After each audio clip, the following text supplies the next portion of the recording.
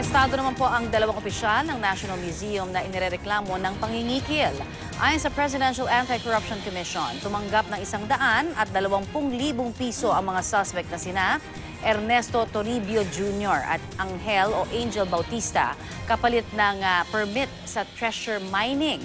Ayon kay Commissioner Greco Belhica, masyadong malaki ang halagang ito para sa naturang permit. Nasa 3,000 piso lang daw lahat ang legal fees na kailangang bayaran para rito. Iginiit naman ng mga suspect na walang mali sa kanilang ginawa.